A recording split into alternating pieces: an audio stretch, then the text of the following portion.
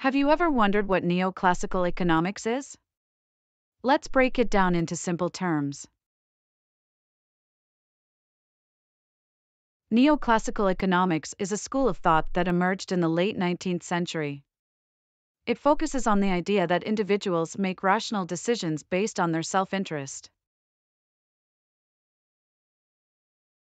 This theory is based on the assumption that markets are efficient and self-regulating.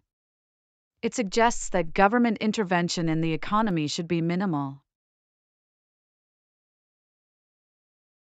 But does this theory hold up in the real world? Well, critics argue that it fails to account for factors like imperfect information and externalities.